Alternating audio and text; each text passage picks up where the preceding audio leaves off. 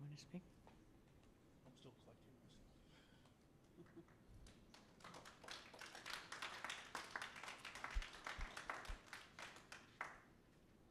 Director Pinkham. Thank you all for coming here tonight. Katsiao, Tatskalawit, and Tatsapain, new Nez Perce word I learned, or phrase that's welcome you all for coming here. I can even hear my voice still shaking. Thank you all for coming and sharing your your words. I'll start with the Rosh Hashanah. You know, anytime we do, you know, thank you for the points that we have a system that acknowledges maybe or favors one group over another. And yes, many children don't have to worry about, oh, do I have to go to school on Christmas? No, but the system's already kind of set up that you get the holiday break, although now they do call it a holiday break. We can't call it Christmas break anymore. So there's been some changes that had to happen. Changes always happen, I think we do, to make sure that we acknowledge all our cultures and traditions that represent what makes America great. So what can we do to change the start of kindergarten this year? Can we change it to the Tuesday? Can we change it to the Wednesday after Rosh Hashanah ends? One of the things that they asked here, provide solutions. So if we don't start on the Monday, would Tuesday be okay? Or would Wednesday be optimum? You know, so what solutions do we have to help address those needs? You know, I remember I went to a public school on the Yakima Indian Reservation, and it was definitely a lot different than the Seattle School District.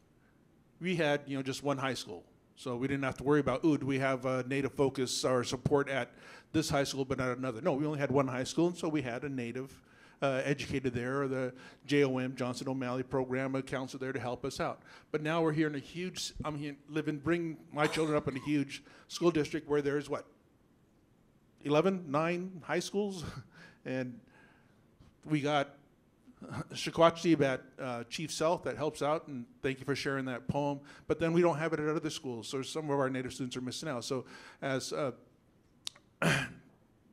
elder Kay Fiddler shared, you know, hey, yes, that's doing great for the students there, and her own children benefit from Indian Heritage High School, but it doesn't necessarily, could be for all of them. But when we don't have those services in all our schools, I hope we can open an option school that allows students to choose to go there.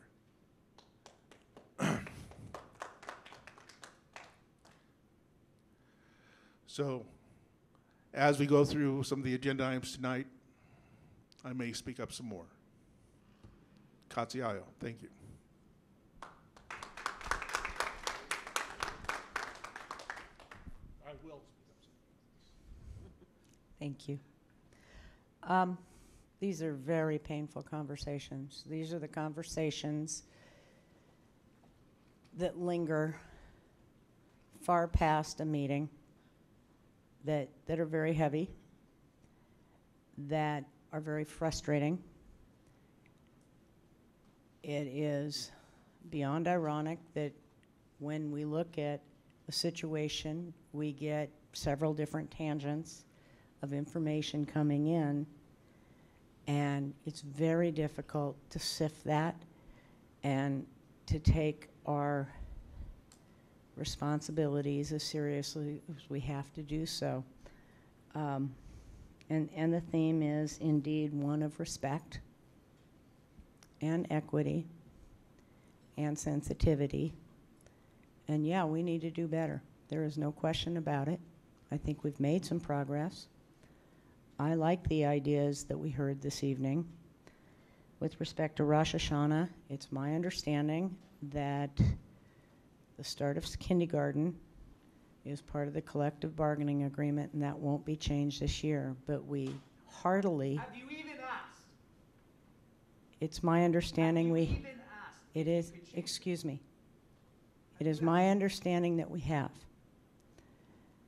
Did you respond to the community when they asked about that? Because the community, all we got back was a form response that said, Okay. you cannot do this. I appreciate the frustration more than you know. Can we do better? Yes, we can. I want absolutely to accept the offer for assistance in our scheduling, and I might add that accepting that offer and the folks that come with it to our community engagement standing committee makes a whole lot of sense to me. I see synchronicity there so that we don't make these mistakes again. And I appreciate the heartfelt and very deep emotion that comes with this. We are not perfect. We are striving to do better. I had a question or two from a pragmatic standpoint. I heard the amount $1.5 million to open up Indian Heritage High School. And if folks that testified to that could send emails to us to tell us what that means, tell us what the vision is. The pragmatic aspect of the fact is we are underfunded by a mile. McCleary is, in fact, fake news. 2 years from now, unless we get relief from the legislature, we will be riffing people, not creating new programs. And with all due respect, we are not doing right by the programs that we have in place now. And these are going to be terribly tough times. So obviously, $1.5 million, there's thought behind it. Let us know what that is. Creative solutions are welcomed. But we got to figure out a way to move forward together. I love the idea of working together to figure out better ways to get where we need to be, because I think everybody agrees we need to be in a better place. Again, thank you very much for coming down. It's painful to hear what we've heard, but we very much appreciate it, and we do hear you. On that note, we will move to action items on the agenda. We have 15 action items this evening and no introduction items, and the time check is 7 p.m. Number 1, setting the 2018-19 Economic Stabilization Account. This came before the Audit and Finance Committee June 11th for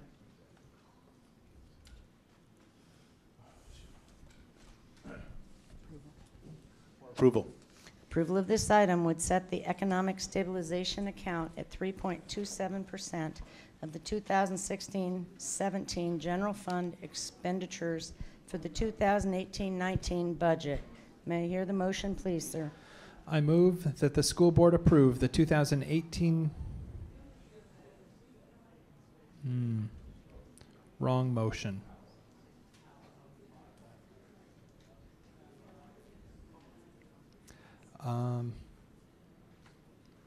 Okay, I move that the school... Hold up.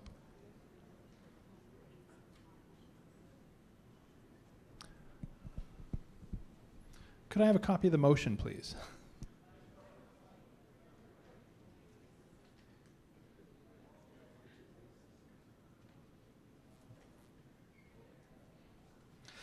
I move that the board approve an economic stabilization account balance of 3.27% of general fund expenditures from the 2016-17 school year when developing the 2018-19 fiscal year budget. Second to the motion, sir? I second the motion. Okay. This came before intro. We've had budget discussions at some length in our work sessions. Do we have comments, questions, concerns from my colleagues? Seeing none, roll call, please. Director Burke, Aye. Director DeWolf, Aye. Director Mack, Aye. Director Patu, Aye. Director Pinkham, Aye. Director Harris. Aye. This motion has passed unanimously. Thank you. Number 2, Resolution 2017-18-18, fixing and adopting the 2018-19 budget. This came before A&F June 11th for Consideration. Approval of this item would adopt Resolution 2017-18-18 to fix and adopt the 2018-19 budget, the four-year budget plan summary, and the four-year enrollment projections. Do I have a second? I got a motion for you.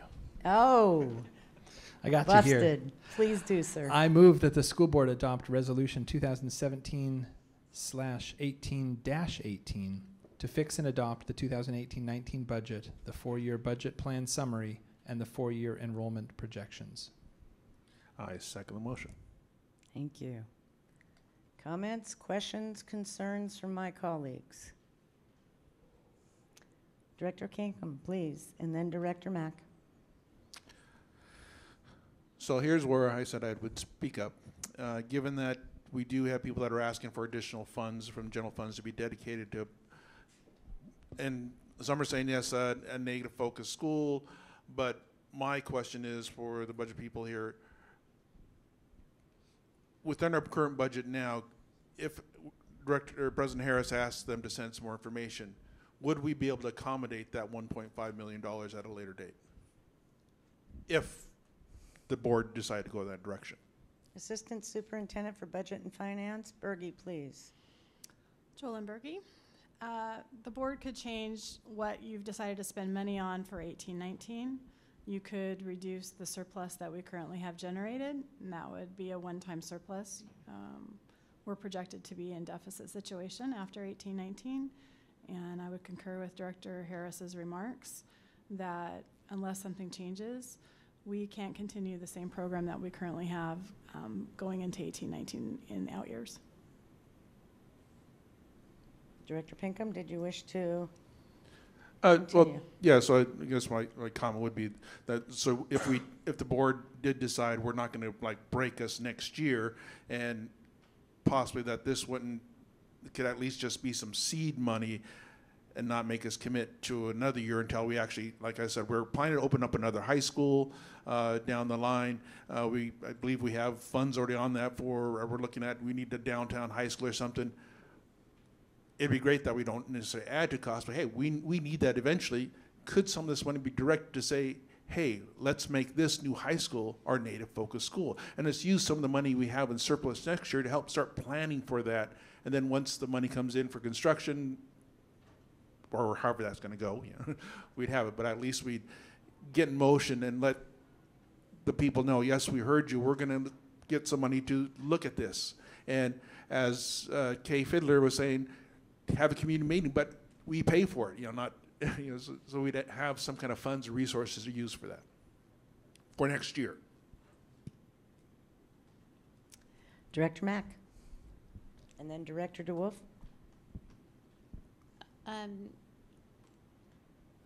Two things. One is we have a surplus this year, correct? In the coming year.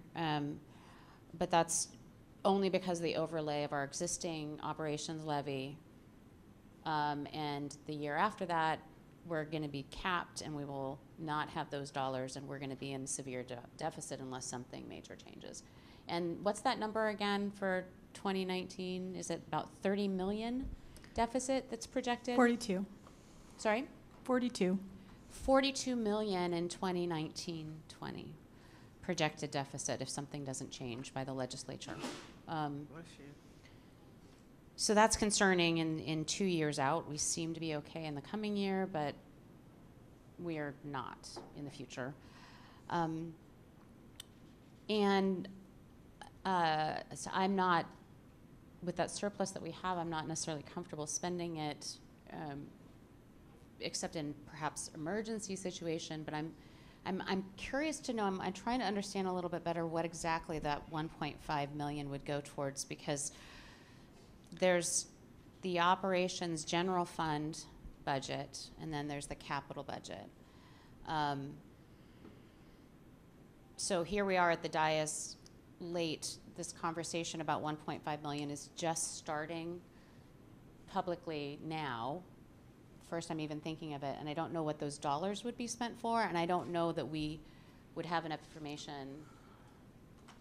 I'd like to understand exactly what those dollars would be for, but B, I don't think we have enough information in order to do an amendment at this stage on the budget, because there's too many open-ended questions.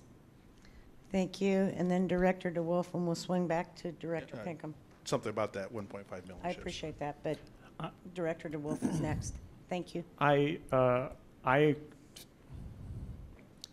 As a young person, I believe that people look at me like I don't know what I'm doing. And I know that we have a fiduciary responsibility. I feel really uncomfortable being put in a position where tonight we're asked to do an amendment for an unknown $1.5 million, because the headline will be that we did not add or adopt an amendment to include $1.5 million for Native education when it was just given to us.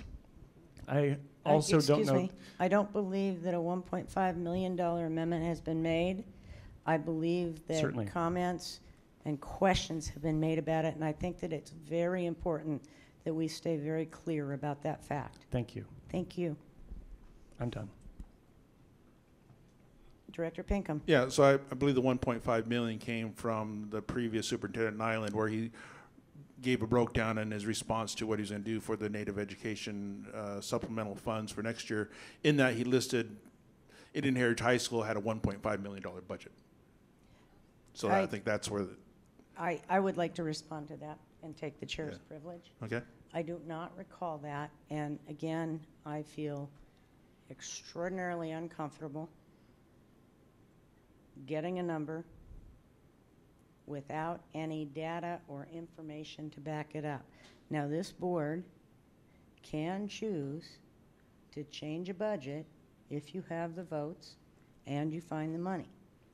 Do I appreciate that it is delicate? Do I appreciate that it is difficult? Do I appreciate that $42 million in just a year is frightening? I most certainly do.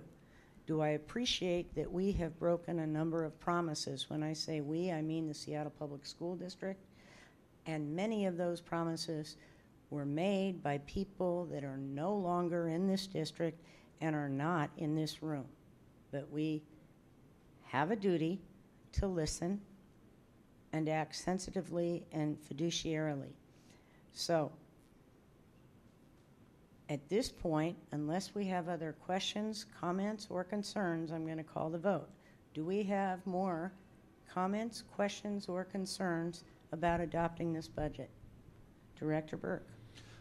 Briefly, I just want to highlight that the vote we're going to take, the magnitude of it, may seem diminished by the short amount of debate. And I just want to say publicly that this is a culmination of multiple work sessions, tons of work with the staff, a lot of iteration with directors, community meetings as described in the bar. And I just wanted to state that publicly so it's part of the record. And in the future, and thanks staff for their work. I would like to have an aggregation of the time spent and of the linear paper that we've worked on over the last year, because this district and this board have taken our budget process extraordinarily seriously, and it has been the most transparent process that I have seen in my 20 years of hanging out here. Director Mack. To that point as well, upon introduction, we had a very complete PowerPoint presentation that it contained additional data, so that if any of the public are interested in actually digging that up, and the budget book is fully posted online, that information is publicly available. So even though we're not going over it again today, it's there. So thank you. And with apologies for sounding perhaps defensive, I guess I'd like to reframe that in a non-pejorative way. I am really proud of us. And with that, the roll call, please. Director Burke, Aye. Director DeWolf, Aye. Director Mack, Aye. Director Patu, Aye. Director Pinkham, Aye. Director Harris. Aye. This motion has passed unanimously. Thank you. Number 3, BTA 3, approval of budget increase in award contract K1308 to DAWA IBI Group Architects for for the John Muir Elementary School Green Energy Geothermal Wells Project. This came before Ops June 7th for Consideration? approval of this item. Would approve a one-time fund transfer in the amount of $1,650,000 from the BTA 3 program contingency and authorize A/E contract K1308 in the amount of $267,099.50. I love those cents. For the John Muir Elementary School Green Energy Geothermal Wells Project. The motion, please, sir. Okay, take a breath, folks. I move that the school board approve the transfer from the BTA 3 program contingency to the John Muir Elementary School Green Energy Geothermal Wells Project budget. In addition, I move that the school board authorize the superintendent to execute A/E contract K1308 to DOWA, D-O-W-A, I-B-I Group Architects for the John Muir Elementary School Green Energy Geothermal Wells Project in the amount of $267,099.50 with any minor additions, deletions, and modifications deemed necessary by the superintendent, and to take any necessary action to implement the contract. I second the motion. Comments, questions, concerns, and Mr. Best, are you going to be answering those, or is Associate Superintendent Hernan? Or are you doing a duel? There you go. Director Mack. I'm super excited about this project. Just wondering whether or not we had added, did we talk about getting some additional information around the life cycle savings of these systems? I think we talked about this on introduction, that it'd be helpful for us and the public to know that these sorts of building systems provide long-term savings in terms of staffing reductions. And I don't recall whether or not that got put into the bar or sent to us in some form, or if we agreed on where that information might show up in the future. Flip Herndon, Associate Superintendent of Operations and Facilities. I believe we talked about implementing that for future bars coming forward. That being able to turn that around, calculation for this particular one was going to be a little bit of a challenge, but it was a mark that we wanted to make sure we would highlight in the background information for future bars on these projects. Other comments, questions, concerns from my colleagues? Seeing none, roll call, please. Director Pinkham, Aye. Director Patu, Aye. Director Mack, Aye. Director DeWolf, Aye. Director Burke, Aye. Director Harris. Aye. This motion has passed unanimously. Number 4, amend and rename policy number 2090, program evaluation and assessment, to district educational research and evaluation. This came to CNI June 12th for Recommendation for approval. approval of this item would make edits to board policy 2090, program evaluation and assessment, to reflect changes in the district's approach to program review and evaluation, as well as remove assessment language that is covered in board policy number 2080. Director Burke. I move that the board approve the amended and renamed board policy number 2090, District Educational Research and Evaluation. I second the motion. Comments, questions, concerns from my colleagues? Director Mack. Upon introduction, I had a few questions around the development of this policy. We met originally in 2x2s, had some conversations, and then it went through the Curriculum and Instruction Committee, and I wasn't a part of that conversation. And the questions that I raised during introduction, I got answers to those just this past Monday. I continue to have two major concerns around the redrafting of this policy. It's a pretty big rewrite from the policy that existed, which is fine. But the two problems that I have with where it's landed, and why I will be not supporting it tonight, even if my colleagues do end up adopting it, is that Policy 2090 had a focus on program evaluation. I feel as if that's something in our district that's really challenging and continues to be challenging because we have lots of different programs with lots of different names and we don't evaluate what works and what doesn't.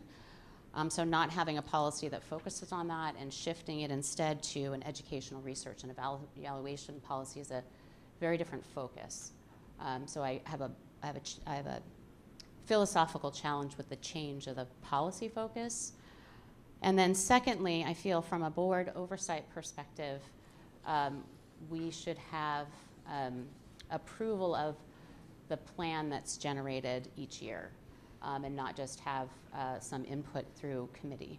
That having the actual board approve the annual plan of research and evaluation is a valuable step in our process for both oversight and transparency and so that we're all walking hand in hand on these issues. So those are my two kind of major issues with the policy as it's written and why I cannot support it tonight. And I'm not going to suggest an amendment from the floor.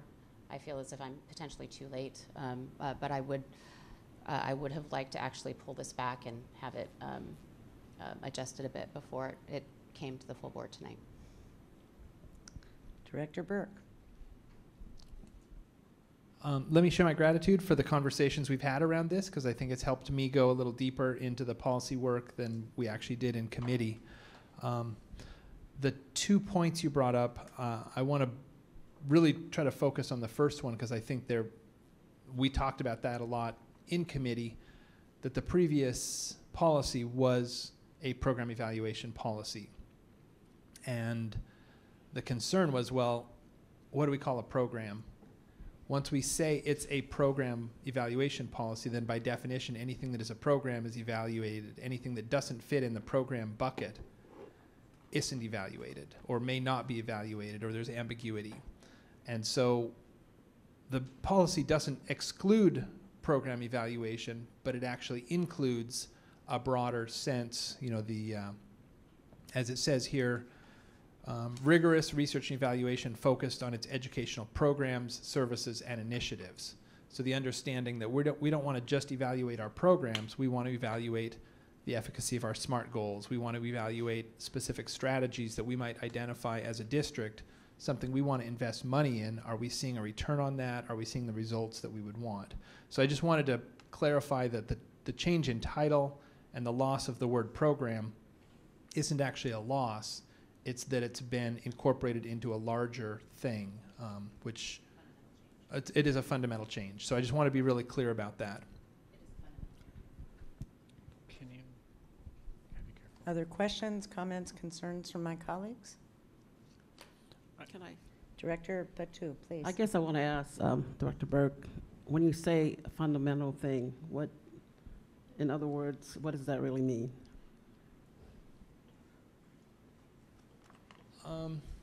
I guess the thing that I see as the most fundamental around it is that previously the policy was structured that things that we called programs would go through an evaluation cycle.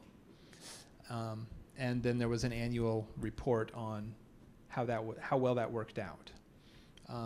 The revised policy has a more explicit planning period where, whether it's something that we call a program, whether it's highly capable, advanced learning, dual language, something that could be a titled program, or something like a SMART goal, or an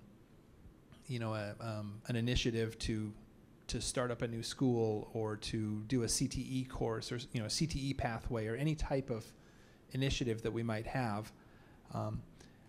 The research and evaluation team would work with the board to identify what are we doing in the next year, what is important to the district, to our budget, to directors, and that would become sort of their work plan. So I think that's the biggest shift, is that as compared to just identifying programs, it's a more deliberate strategic alignment. Director Burke, I have a follow-up question to that, if I might. Okay. Thank you. I'm not trying to play gotcha. I'm really trying to understand. Go for it. Okay? You say that Department of Research and eval will work with the board. Who has the authority if it doesn't say board approval in the plan? The board, let me get the exact language here. What if the board and the staff disagree?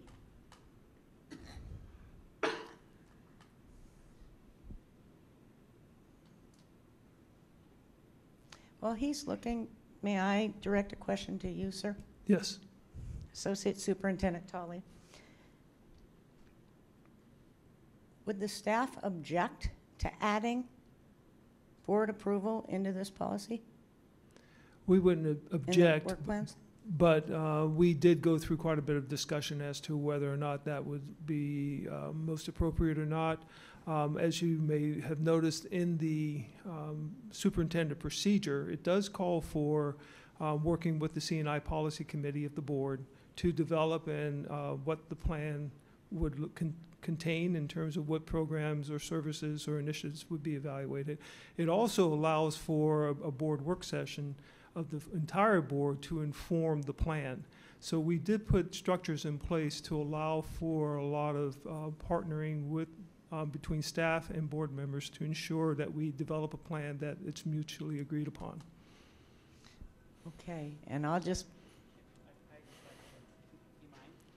May I finish my sentence first? Not a problem.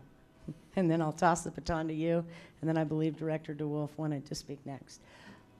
One of my personal goals this next year is to sort out superintendent procedures, make things as clear as humanly possible so we really do collaborate and we rebuild trust that I think is missing. Just putting that right out there.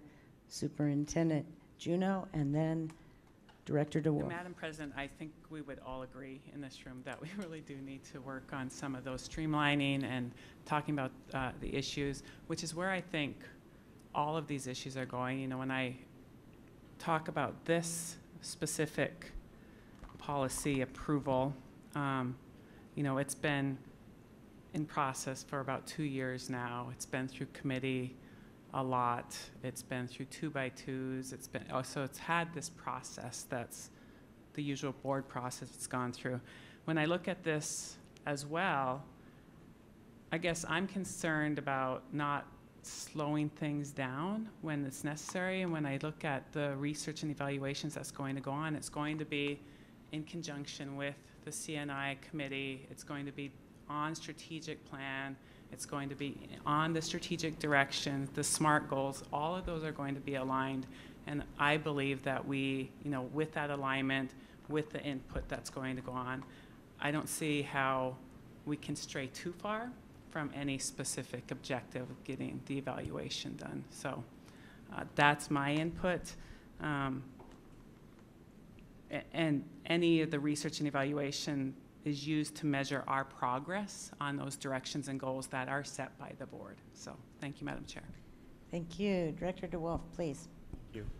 I just, for me personally, I just feel the part of the work that CNI has done on this, particularly the long time that it took and the 2x2s and the conversations we've had in committee, I feel personally that there's a sense of distrust amongst us board members who sit on that committee and have done the work to be thoughtful about this policy, because we've taken the time and sat with these questions as well.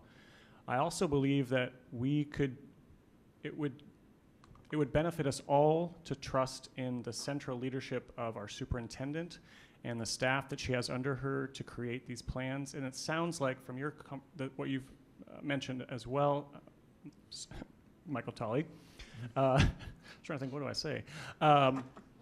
But I do think that in consultation with the board, which is how I'm reading this and what I've understood from our conversations in CNI, that the feedback loop and the consultation of that plan, for example, is not done in a silo without our feedback and input. So I personally feel very comfortable with where we've gone.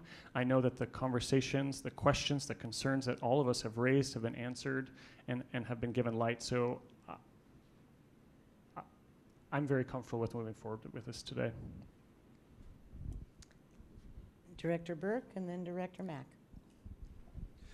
I want to acknowledge what Director DeWolf said, but mention for me, it's not so much about trust within the board or board to staff, although that might be an unintended consequence.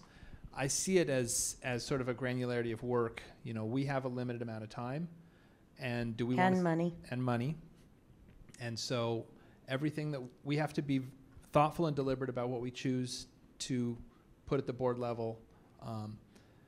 And that's why I thought this was a really interesting discussion, because this is a strategic element. It's a component that bridges between, you know, governance and actual implementation. How do we strategically evaluate our programs and services and initiatives and whatnot? But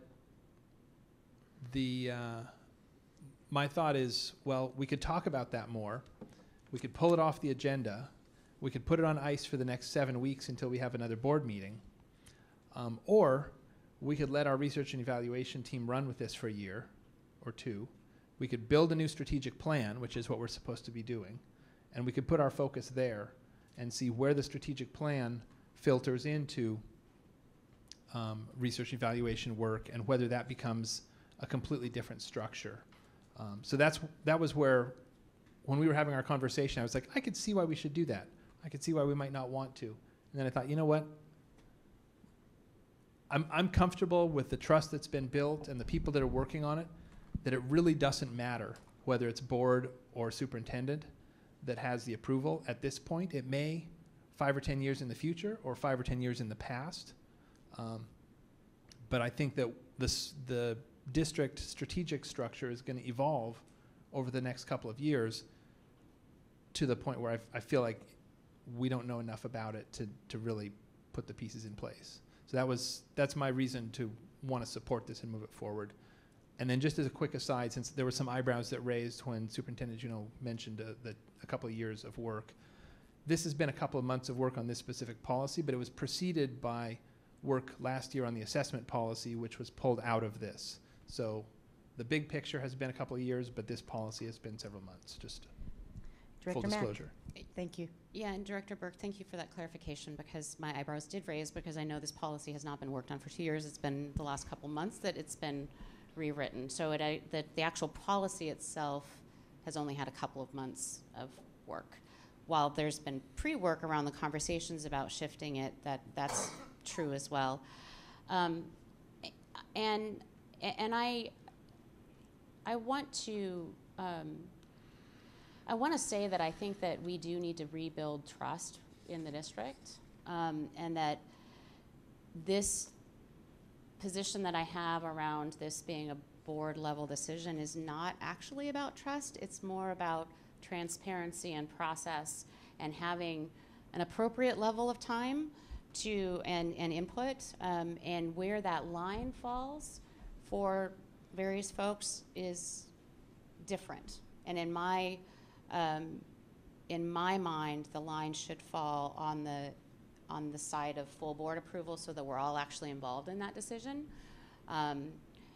And at the same time, we do have to have trust in our staff and ourselves to do this work and work collaboratively. And I do trust that going forward, that those systems are going to improve. And we have a history of superintendent procedures being written without actually being provided to the board, things being in procedure that are not in policy, that are in conflict, and there's those kind of things that happened in the past. And wanting to ensure that going forward, this is just a good opportunity to have those conversations, that we can make improvements around those systems and ensure that we're walking hand in hand and collaborating. Director Patu?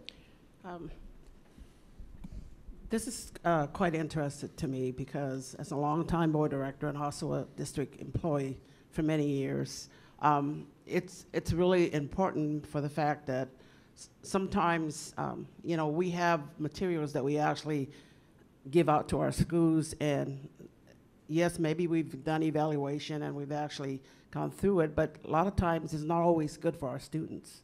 And I know that for a fact, because I used to work for the district. And I believe that it's so important for us to really to do a great program evaluation on everything that we put out there, because these are what the kids are learning. And if we don't believe with our hearts and say this is really going to be something for our kids to really learn from, I don't think it's fair that we put it out there like that. So it's really important that we really look at this and make those changes, or to reflect what is it that if we wanted, if we were for our kids, how would that reflect on what we were actually putting out there? So it's, for me, it's very important. Director Burke? I'll be really brief with this. Something that Director Mack said, there was a point I wanted to share previously, and I think the way you had phrased that around full board approval versus full board involvement really heightened for me that the way the policy has been rewritten, policy and procedure has been rewritten, it has been with an intent for full board involvement. And so approval, as you know, does not guarantee involvement, but structuring for involvement does not require approval. So that I would rather have something proactive. You know, approval is a reactive, it's an end state, whereas a process which engages a broader set of stakeholders is more of a proactive process. And so I think that that is one of the elements that's been woven into it. I'm done. Okay, last but hopefully not least, I will be voting for this because I trust that we will revisit the issues as we go along, and because I have extraordinary respect for Eric Anderson and his team. Jessica, last name please? Beaver. Beaver, thank you, Dr. Beaver. Dr. Anderson, Dr. Beaver. I have a short list of things I'd love for them to evaluate. And now that it is not just a program evaluation, I'd love to see, for instance, an evaluation of honors for all. I'd love to see an evaluation of whether or not our students in the International Baccalaureate program are in fact passing, and whether we're getting our return on investment, if you will, in terms of dropout rates, et cetera, et cetera, et cetera. Because I used to give Larry a hard time every week about replication. And we look at all these beautiful schools, and then we look at all the other schools that you can pretend are up there because they're on the bubble, but because we only evaluate them from one data point, the SBAC scores, they're not there. And there are some in our district that are proud of the opt-out rates because they disagree philosophically about the way we measure widgets. So I'm going to vote for this. I look forward to the really sexy conversation about equity and program placement, because that's where I think our passion lies. And that's coming up, I believe, in November. Is that correct, Mr. CNI Chair?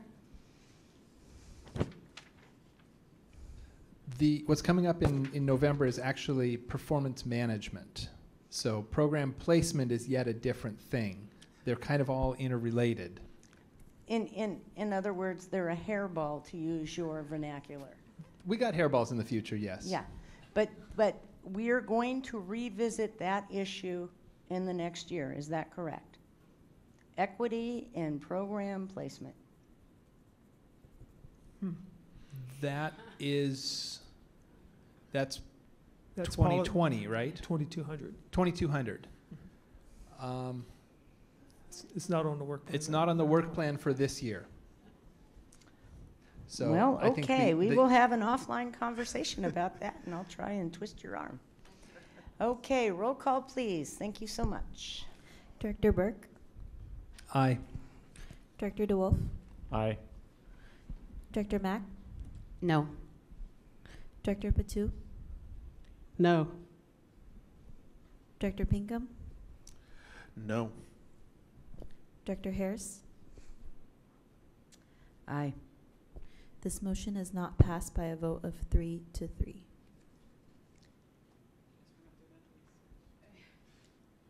Mr. Serkwe, if it's a tie vote, how do we handle that? So it's John Serkwe, Well, Deputy then General you Counsel. win, pal. Tie vote, then it's a the measure does not pass by a majority of the board. Okay, thank you so much. You're welcome to bring it back up again when you believe you have the votes. Number 5, City of Seattle. And time check here. We are at 7:40, and we are in number 5, and we have another, if you count this one, 11 to go. City of Seattle Families and Education Levy, FEL, and Seattle Public Schools, SPS, Personal Service Contracts, PSC for Seattle Parks and Recreation, City Year of Seattle, University Tutors of Seattle Schools, Communities in School, and Seneca Family of Agencies came before Audit and Finance June 11th for Approval. approval of this item. Would approve contracts with Seattle Parks and Recreation, City Year of Seattle, University Tutors of Seattle Schools, Communities in Schools, plural, and Seneca Family of Agencies for a total of $3,905,264, no cents, to provide family and education levy funded activities. May I hear the motion, please? I move that the board authorize the superintendent to execute contracts for a combined total of $3,905,264 with the City of Seattle's Parks and Recreation Department, $553,192. University Tutors for Seattle Schools, $867,217. Communities in Schools, $250,755. Seneca Family of Agencies, $1,161,100. And City Year, $1,073,000 for school year 2018-19 for the purpose of providing families and education levy funded or other funding source activities in selected elementary, K-8, middle, and high schools with any minor additions, deletions, and modifications deemed necessary by the superintendent, and to take any necessary actions to implement the contracts. I second the motion. Comments, questions, concerns from my colleagues? Director Mack? I just wanted to say that the information's in the bar about where these schools are and the services that are being provided, so it's really complete information, and that I'm grateful for the dollars that we have for these additional services that we get. I continue to be concerned around the fact that we have kind of a donut hole situation, that we have some schools that are not getting these services that could benefit as well. But I'm excited to vote yes. And I will wrap it up by saying how grateful I am to the City of Seattle Families and Ed Levy, and how grateful for each one of these extraordinary community partners. And you're absolutely right, Director Mack, there is a donut hole, and we haven't reached equity, but there's just not enough darn money. Is not. Roll call, please. Director Burke? Aye. Director DeWolf? Aye. Director Mack? Aye. Director Patu? Aye. Director Pinkham? Aye. Director Harris? Aye. This motion has passed unanimously. Number 6, approval of contracts for specially designed instruction, tutoring services, and other compensatory education services under RFQ 02758 came before Audit and Finance June 11th for Approval. approval of this item. Would approve annual contracts generated from vendors approved through RFQ 02758, specially designed instruction, individual educational program, IEP, tutoring services, and other compensatory education services for a not-to-exceed total amount of $1,368,678 and no cents for the 2018-19 school year. Motion, please, sir. Number 6, I move that the school board authorize the superintendent to execute contracts with the following agencies under RFQ 02758 specially designed instruction. Yellowwood Academy in the amount of $382,992. Brooks Powers Group in the amount of $170,000. Community Healthcare Services. Community Care in the amount of $438,880. Kathleen Zanoli in the amount of $6,000. Maxim Healthcare Services in the amount of $50,925. Reither in the amount of $244,881, and Seneca Family Agencies in the amount of $75,000, with any minor additions, deletions, and modifications deemed necessary by the superintendent, and to take any necessary actions to implement these contracts. I second the motion. Questions, comments, concerns from my colleagues? Director Mack? Roll call, please. Director Mack? Aye. Director Patu? Aye. Director Pinkham? Aye. Director Burke? Aye. Director DeWolf? Aye. Director Harris? Aye. This motion has passed unanimously. And I might add that we are doing a better job of getting these contracts dialed up so that they all had a good, healthy discussion and intro than the old days when they were intro actions. So props to the staff for putting this together and giving us the space and grace to ask our questions. Much, much appreciated.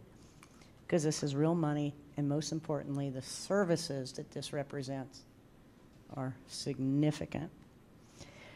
Number 7, approval of contracts for therapeutic day treatment service providers. RFQ 07695 came before Audit and Finance June 11th for Consideration.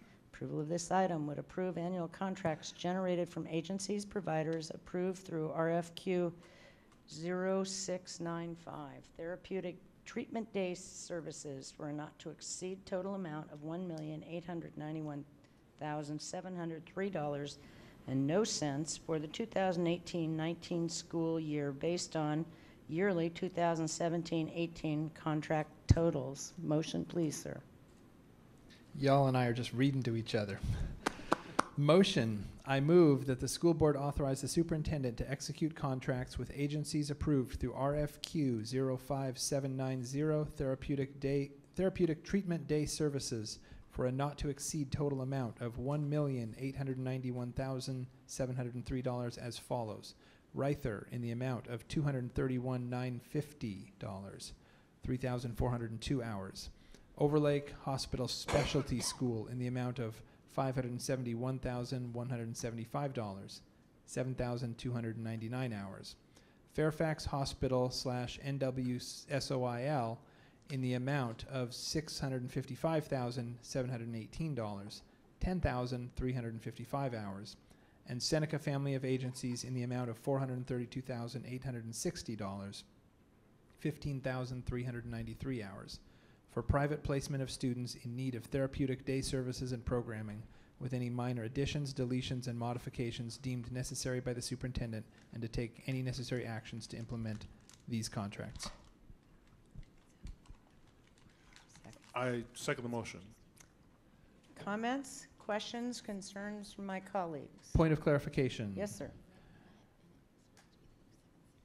Yeah, I was curious if he's reading the right one myself. Before he's going, hey, what am I doing? I need a second, right? I see. Okay. The RFQ number that was put in the motion was incorrect. I would like to amend that. Rather than RFQ 05790, it is RFQ 07695. Would you second the amendment, please, sir? I second the amendment. Okay. Comments, questions, concerns about the amendment to the motion? Seeing none. Comments, questions, concerns about the motion itself with the Scrivener's correction? Seeing none, roll call, please. Director Burke? Aye. Director DeWolf? Aye. Director Mack? Aye. Director Patu? Aye. Director Pinkham? Aye. Director Harris? Aye. This motion as amended has passed unanimously. Number 8, contract approval for early support for infants and toddlers, birth through 3, intervention service providers. Audit and Finance, June 11th for We are at number 8, approval. approval of this item. Would authorize the superintendent to execute contracts totaling $4,707,692, no cents, with the EEU, the Experimental Education Unit, Wonderland Developmental Center, Northwest Center, and Boyer Children's Clinic to ensure the provision of early intervention services in accordance with Part C of the Individuals with Disabilities Education Act, otherwise known as IDEA. Motion, please. I move that the school board authorize the superintendent to execute contracts with the Experimental Education Unit, EEU, in the amount of $243,501, Wonderland Developmental Center in the amount of $405,835, Northwest Center in the amount of $1,623,340, and Boyers Children's Clinic in the amount of $2,435,016 to ensure the provision of early intervention services as defined in 34C.F.R.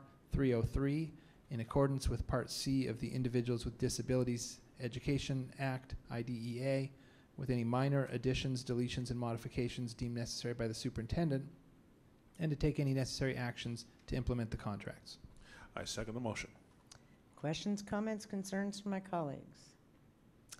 I have a question for Chief Jesse, if I might.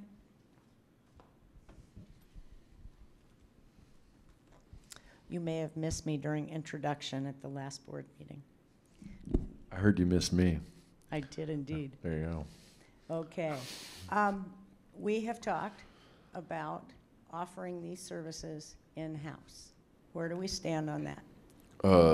For this particular service, this is birth to 3, highly specialized services. I know you've heard from Boyer, for example, before. So we're not currently set up to do birth to 3 at And Midnight other Event. services on the,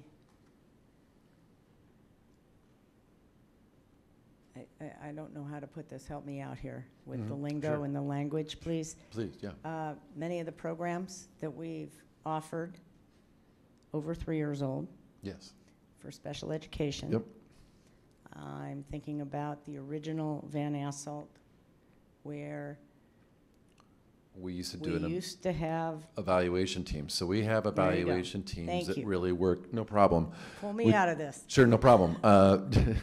Special ed, a lot of details. So that's really the Part C to B. So we have an evaluation team that was at the OVA site that really goes in. A lot of students come, as you know, developmental disabilities. Some are going to be up front, and other ones are found out as kids develop, and so we evaluate them and then provide them that services. And so these particular providers provide services for students who have early onset intervention services needed. A lot of them are usually more severe, more profound, is the term we usually use in special ed. So those are identified, and then that information comes up. We partner with them, and then it makes it easier for the evaluation on that side. Other students, it's not as clear, and so that's why we do our evaluation. Some kids qualify, and some kids don't at that particular time, and then we continue to move forward. Thank you. Mhm. Other questions, comments, concerns? Director Patu. I figure with all the contracts that we have, that we provide outside, it would be nice if we get to know a little bit more about each one of these contracts in terms of what we provide and what our involvement in terms of our dealing with these contracts. I mean, I only read what's on here, but, just wanted to find out a little bit more about what is our involvement in these contracts. Let's put our heads together and have either a work session or maybe a different way to share information, that a field trip, if you will, because this is really important stuff to our families. On the other hand, this is also really sensitive, Yeah. and I don't want to be in a position ever of Violation of FERPA. violation of FERPA, but more importantly, the sensitivity that goes with it. There's the rule of the law, and then there's the heart and soul. So let's talk about that if we could. I'd be happy to do that. Thank you. Okay. Other questions, comments, concerns? Seeing none, roll call, please. Director DeWolf, Aye. Director Mack? Aye. Director Patu? Aye. Director Pinkham? Aye. Director Burke? Aye.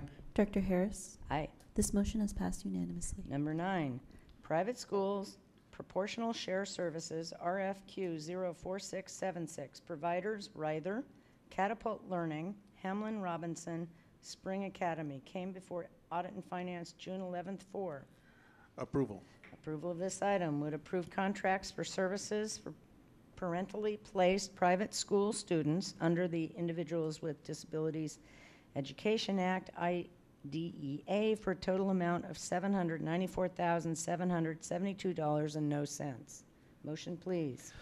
I move that the school board authorize the superintendent to execute contracts with Catapult Learning in the amount of $185,328, Hamlin Robinson in the amount of $185,328, Spring Academy in the amount of $391,716, and Ryther in the amount of $32,400 to ensure the provision of equitable services to parentally placed private school students attending approved nonprofit private schools under the Individuals with Disabilities Education Act, IDEA, with any minor additions, deletions, modifications deemed necessary by the superintendent, and to take any necessary actions to implement the contracts.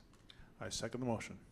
Questions, comments, concerns from my colleagues? Seeing none, roll call up. Hold on. Excuse me, Director Patu, please. I really would like to learn a little bit about these. You know, we vote on it on a regular basis, but I really don't know what, I mean, only read what it says on there, but I really would like to know more what our involvement is. Okay, what I would suggest then is that each of these contracts was attached to the bars in introduction and is attached to the bar here and went through audit and finance. Now, is this the best way to get our information? I would suggest perhaps not. And I hope that the document system that will be coming online come fall, Board Docs, it's not exactly Board Docs, it's another system that DOTS is working on that we approved, is a better way to do that. But this is part of the same issue that we ran into on the research evaluation. We have a committee structure. We have delegated authority.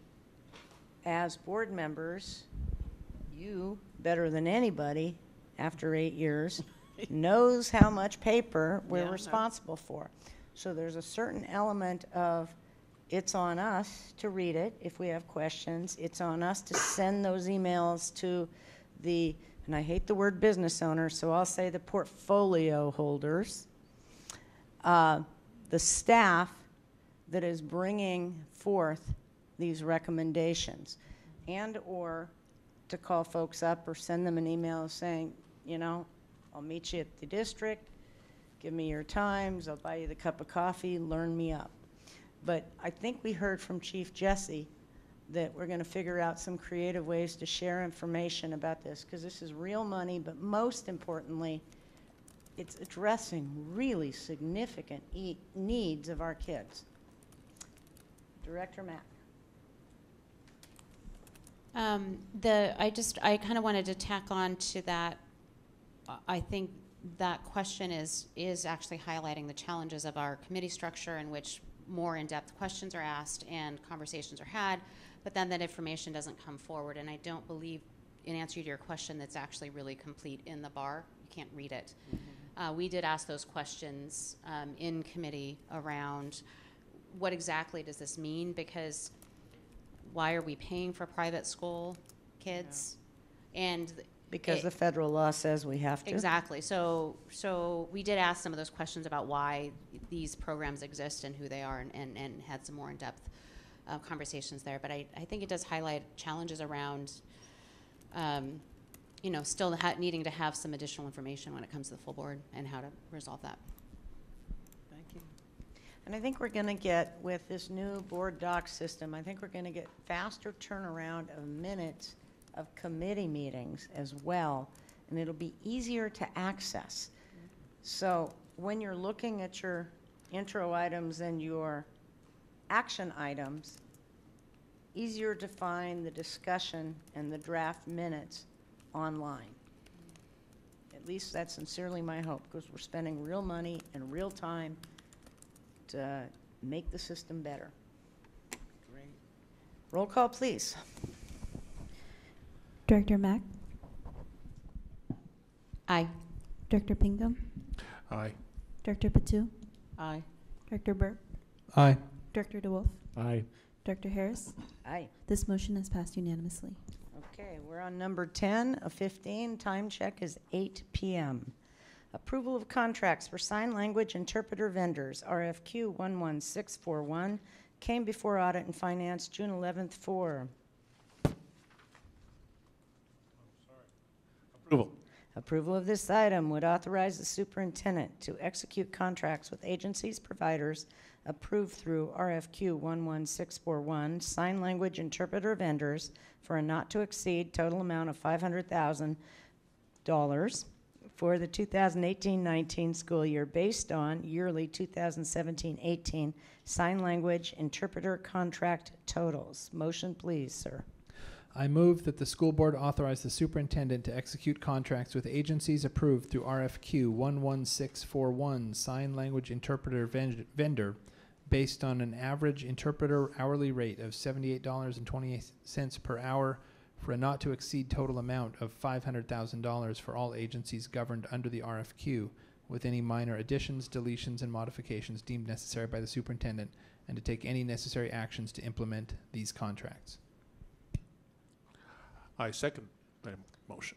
Questions, comments, concerns from my colleagues? Seeing none, excuse me, kind sir, Director Burke. I'm not sure if this is something that could be addressed now, or but we had a public testimony request around including on-call sign language interpreters. And so this is something which would obviously have a financial impact, and I was wondering, had that been analyzed at all, or has not been analyzed? And ironically, when we were going through our superintendent search, public engagement, interpreters did not show up, and we were unable to make those services available.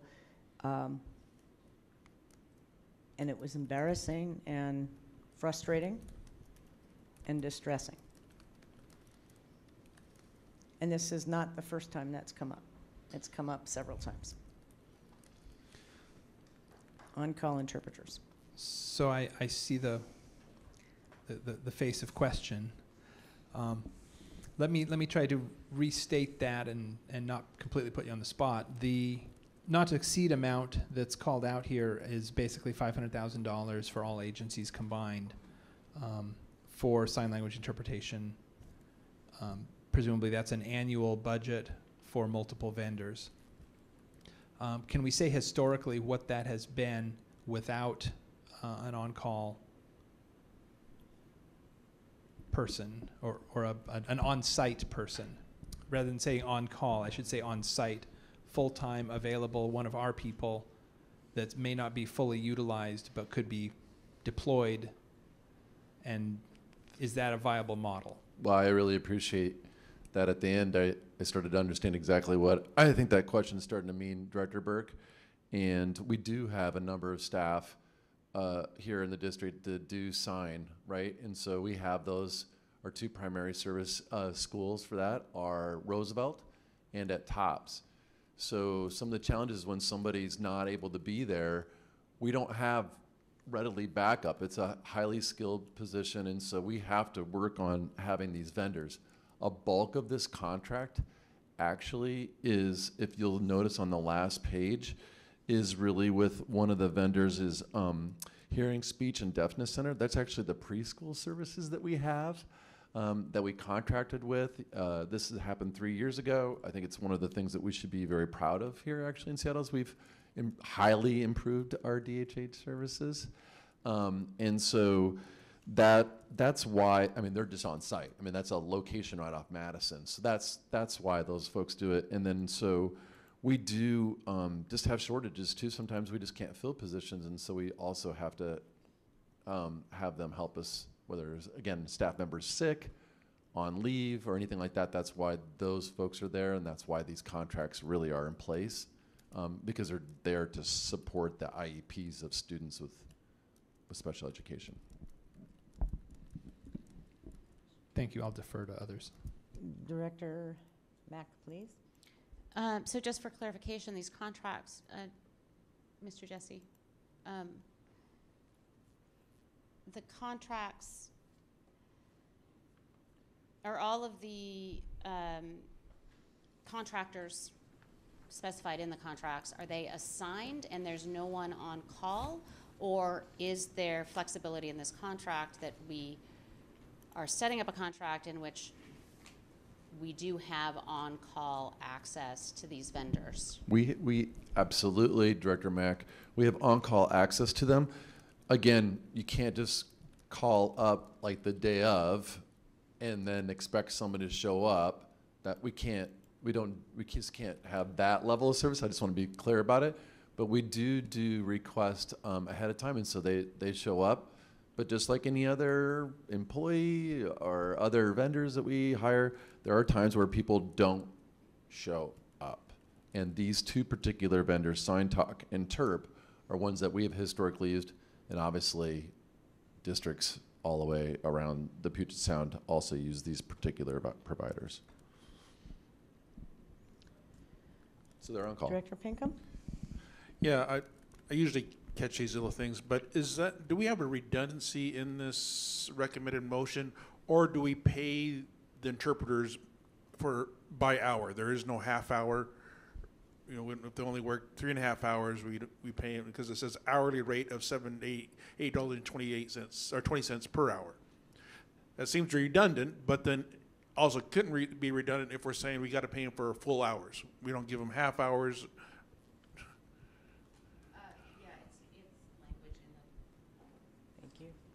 Yeah, language in the motion. Based on the average interpreter hourly rate of $78.20 per hour. It's either a typo or a grammatical issue. And if it's not a typo and that's what I'm asking, do we have to pay them for full hours?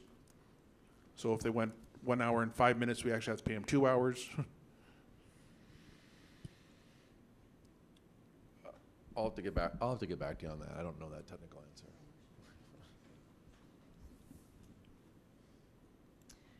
Is it a big enough deal to you to move to table this? And if so, do we ask Chief Jesse what the ramifications of such a motion would be? And a motion to table is non-debatable. Yeah. For me, I guess it's still, we wouldn't exceed the $500,000. That's the main part of it. But for me, just clarification. Yeah, it's only for services rendered. So we're not doing anything different than other than what they would provide if they were there for 6 hours for a day or 8 hours a day. They're going to get paid for that. This is standard contract language.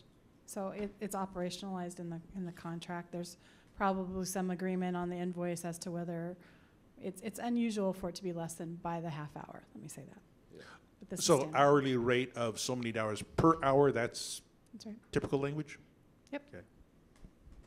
And then they bill in increments, is that correct? Yeah. Okay then. Roll call, please. Director Patu, Yes. Director Pinkham, Aye. Director Burke, Aye. Director DeWolf, Aye. Director Mack, Aye. Director Harris. Aye. This motion has passed unanimously. Number 11, University of Washington Experimental Education Unit, the EEU, interagency agreement to provide educational services to special education students ages 3 through 6. This came before Audit and Finance June 11th for consideration. For consideration, thank you. Approval of this item would provide special education services for up to 48 preschoolers and 15 kindergartners, as well as technical support for 4 schools for inclusion practices for students with special needs during the 2018-19 school year. These interagency agreements total $1,329,180. Motion, please, sir. I move that the school board authorize the superintendent to execute interagency agreement with the University of Washington Herring Center in the amount of $1,329,180 for the following services. Educational services for up to 48 preschool students, including extended day services for up to 24 students, delivered by the EU in the amount of $880,800. Educational services for up to 15 kindergarten students, delivered by the EU in the amount of $366,478. And technical support and training to staff and services to students in identified classrooms within Seattle Public Schools to be provided by the Professional Development Unit in the amount of $81,902. The services are to be provided in accordance with the draft agreement dated May 24th, 2018, and attached to the school board action report with any minor additions, deletions, and modifications deemed necessary by the superintendent. I further move that the school board authorize the superintendent to take any necessary actions to implement the contract. I second the motion. Comments, questions, concerns from my colleagues? Director Burke. Just to say thank you, and we've come a long way in the discussion around EEU and collaboration, and I just remember my first year on the board, I was like, wow, this is a No, big that would be your first month on the board when all hell broke first loose. board meeting. This was in the hot topic category, and now it's in the success category, and collaboration wins. So thank you for that. And Superintendent Juneau, you want a field trip as soon as possible. This is an amazing place, and the partnership is a good one and an exciting one, and we almost lost it. Roll call, please. Director DeWolf, Aye. Director Pinkham, Aye. Director Mack, Aye. Director Patu, Aye. Director Burke, Aye. Director Harris. Aye. This motion is passed unanimously. Number 12, athletic trainer support services contracts. Contract, singular, ops, June 7th, 4.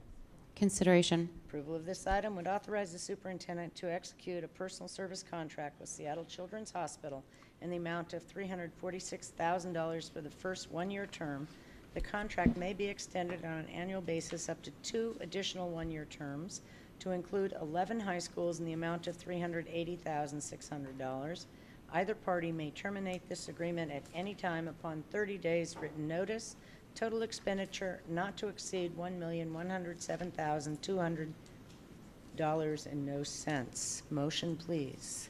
I move that the school board authorize the superintendent to execute a personal service contract with Seattle Children's Hospital in the amount of $346,000 for the first one-year term. The contract may be extended on an annual basis up to 2 additional one-year terms to include 11 high schools in the amount of $380,600.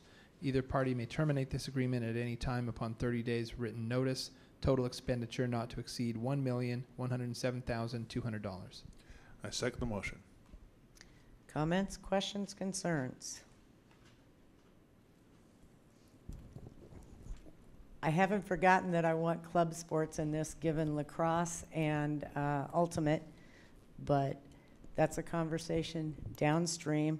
Haven't forgotten also, Associate Superintendent Herndon, that you and Dr. Herring are going to work together for some exciting stuff for our students. That's correct. Okay, roll call, please. Director Burke, Aye. Director DeWolf, Aye. Director Mack, Aye. Director Patu, Aye. Director Pinkham, Aye. Director Harris. Aye. This motion is passed unanimously. 13, approve purchase of technology to support the Career and Technical Education, CTE program. Approval of this item would allow the purchase of new computers and carts for a not-to-exceed amount of $800,000. Motion, please, sir.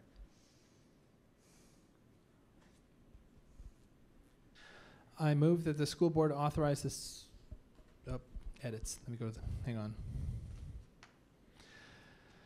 I move that the school board authorize the superintendent to execute purchase orders through RFP number 06792 with Dell Thornburg for a not-to-exceed amount of $550,000 and through the sole source contract with Apple Computers for a not-to-exceed amount of $250,000 plus Washington State sales tax over fiscal years 2017-2018, summarized in the list of projected orders attached to the board action report, with any minor additions, deletions, and modifications deemed necessary by the superintendent.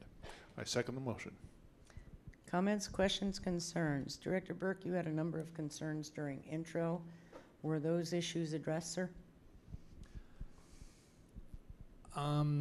Yes, I had a great conversation with Caleb Perkins, and he clarified for me and for the rest of the directors through email that while this bar represents a adoption of large technology items, it's really the two grants that go above our board approval threshold. And so there are a whole series of regular purchases that come out of budgets to support consumables and other elements of their CTE programs. That information has been attached to the bar just as a reference. So the concern that I had, potentially a knee-jerk concern of, wow, did we just go out and say, do you want desktops or laptops? Do you want Macs or PCs? There was a much more thoughtful engagement process around what does your program need? What type of technology do you need? And that included the hardware, but it also included a whole host of smaller things that are referenced here. Thank you. Director Mack, did you have something to ask, add, question? Yeah, I appreciate that this additional information has been added since introduction. I didn't get a chance to look at it until now. And it raised a question for me because what I'm seeing here is a list of existing computer systems that were purchased back in 2012 or whatever. I'm looking at them in specific, and I believe that what I had heard was that the computers for the yearbook program at Ballard High School were actually paid for by private funds, not district funds and not levy funds, not something that, it was actually a grant program that came. So this raises a question to me of where funds typically are coming from to pay for these things and how those decisions are being made. May I respond? Yeah. Okay. Respectfully, pointing that out tonight when we have to purchase this stuff on, I'm just finishing up here. This came potentially for intro and action when,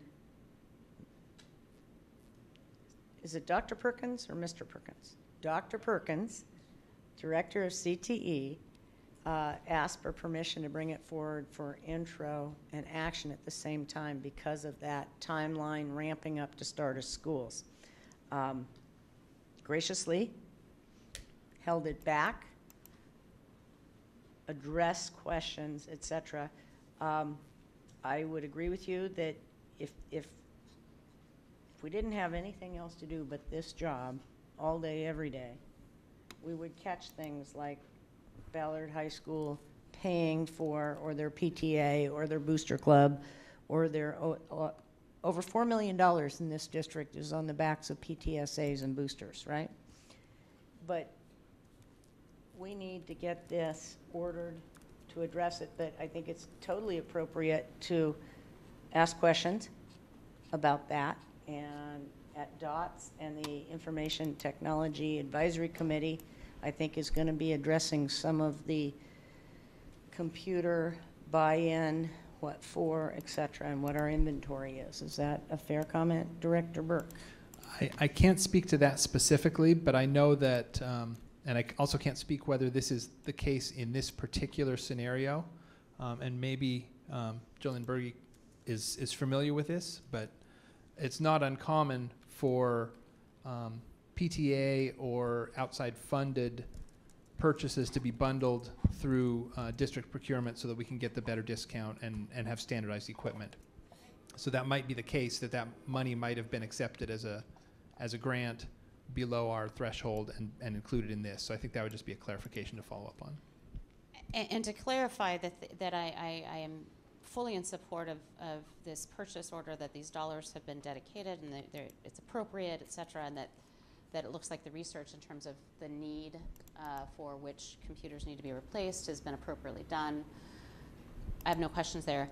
It just continues to raise the question for me of our budgeting and where dollars are coming from and where they're going to, and that as we improve our processes around those, I'm happy. So, Other questions, comments, concerns? Director Burke? Roll call, please.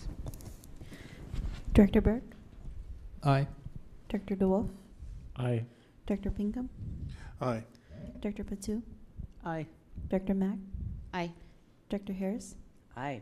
This motion is passed unanimously. Number 14, approval of settlement agreement with Leidig Construction, Inc. and Elcon Corporation, Inc. regarding the Cascadia Elementary, Licton Springs, K-8, and Robert Eagle Staff Middle Schools project. Approval of this item would approve the settlement agreement with Leidig Construction, Inc. and Elcon Corporation, Inc. in the form attached to the board action report with any minor additions, deletions, and modifications deemed necessary by the superintendent, and to take any necessary actions to implement the agreement, including payment in the amount of $556,275.50.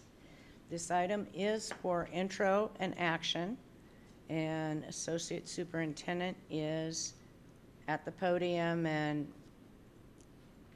Deputy General Counsel John Serqui is standing by to answer any questions. This board met in executive session with litigation, and that's the committee it came through.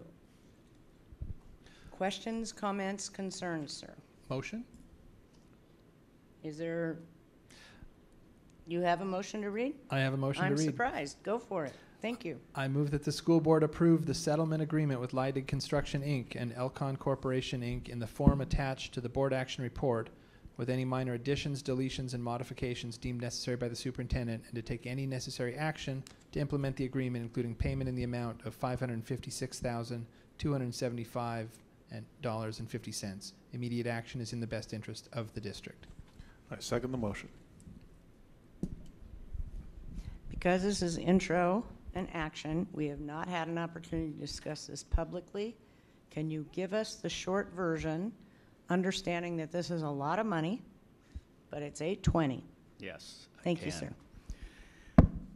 As you've probably read from the background, the basis for this particular motion is to come to an agreement on a settlement reached with Elcon, which is one of our subcontractors, electrical subcontractor for the project at Robert Eaglestaff Licton Springs K-8 school. During the process of that construction project, there were some delay claims that were made by the subcontractor. They filed a much larger claim, and through the mediation process, we were able to bring this particular dollar value down to what you see in front of you. That's a combination not only of the claim, but there was some change order dollars associated with that as well. So this is the combination of both the claim and the change orders associated with this particular subcontractor. Deputy General Counsel Serqui, is it appropriate for you to tell us how much the ask was?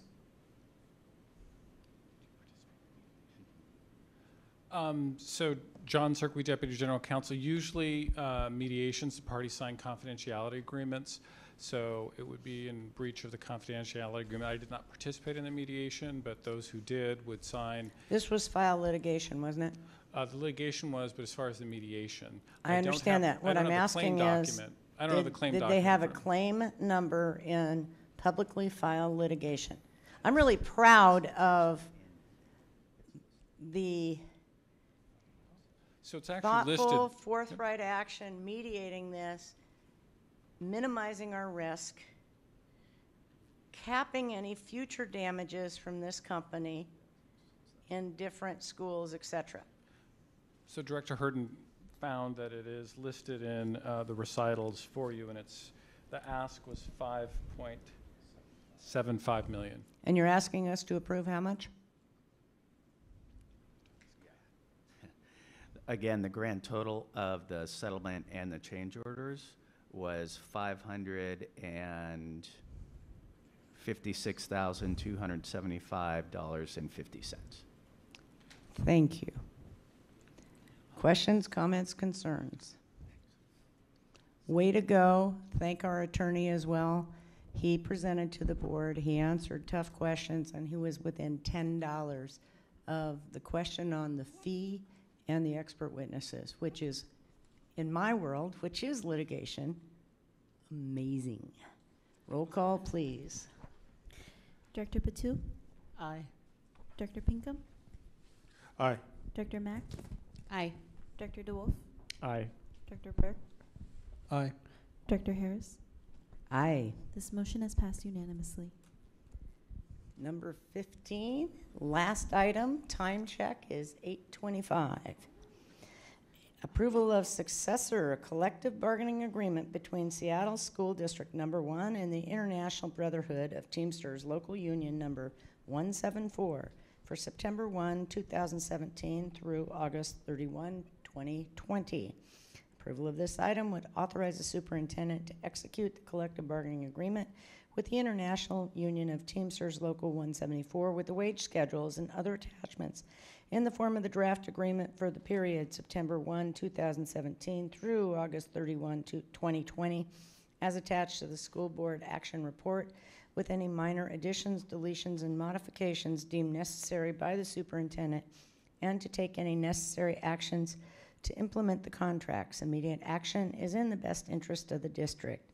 This item is for intro and action and was brought before the board, and I believe in closed session, and explained to us. Is that correct, Madam? Motion, please.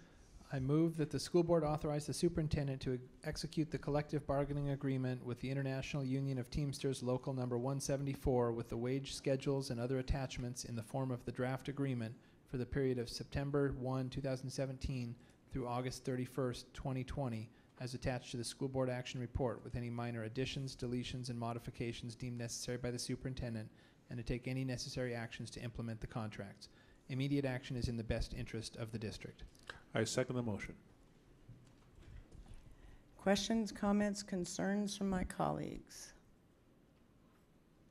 Can you give us a short version of why we're doing this? Because we did not have intro in this, and it would make sense on the public record.